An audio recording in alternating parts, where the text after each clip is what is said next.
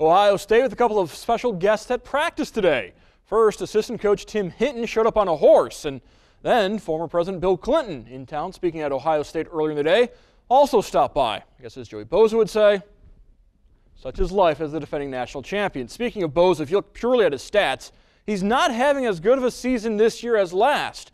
Through 9 games, he has only 4 sacks, while through 9 games last season, the then sophomore had 10 sacks. However, that sack stat doesn't tell the whole story.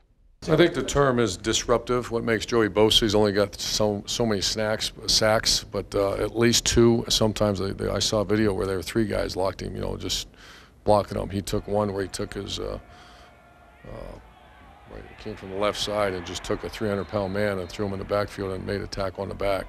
Completely disruptive is what makes a great defensive lineman. It's obviously says a lot about what I'm doing, which is nice.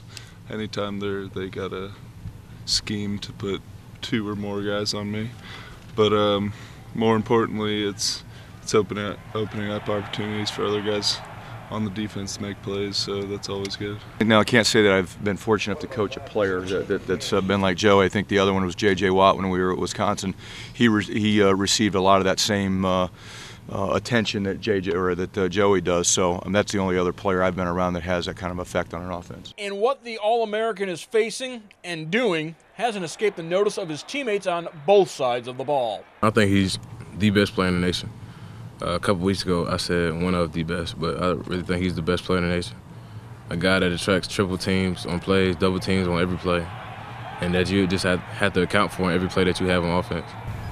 Joey gives a nightmare to offenses, and we were watching the game film. They had 3 guys blocking him. I was like, wow, and he still kind of broke through it. His stats don't necessarily reflect as well as they did last year, but I think he's a better player than he was last year. And they're asking him to kind of be selfless and do some things for the defense that don't necessarily get him the stats, and he's okay with that because at the end of the day, you watch the film, he's affecting the game. Bosa's a certain first-round draft pick next year for the NFL, perhaps even #1 overall. So while he could return to Ohio State next season, he certainly sounds like someone about to play his final game at the Shoe, even if that means passing up on the chance to play with his younger brother, Nicky, a highly touted high school senior who has verbally committed to the Buckeyes. Yeah, I'd have to say the only possible thing that would keep me here is playing with Nicky, just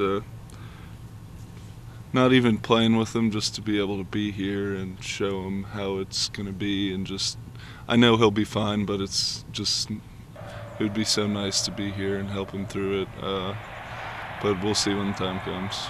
It's really crazy that 3 years has flown by so quick, and now my brother's going to be taking my spot here next year. It's really exciting, but it's still hard, even after all of that, to take every moment in one at a time, but I'm trying as best as I can to not wish time by and just taking every moment.